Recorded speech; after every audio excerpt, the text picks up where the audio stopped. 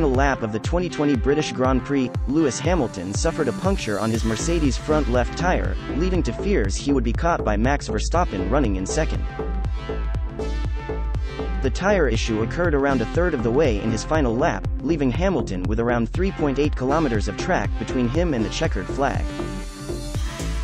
In that period, the six-time champion lost just 23 seconds compared to his previous lap, thanks in part to his commitment and ability to control his car on just 3 wheels.